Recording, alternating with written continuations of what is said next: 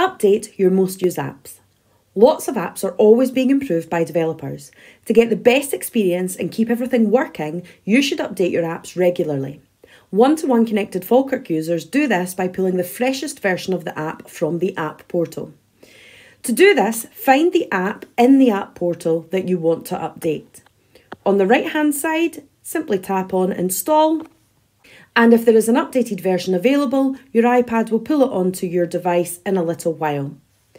What will happen is your app tile will go grey and load and then install.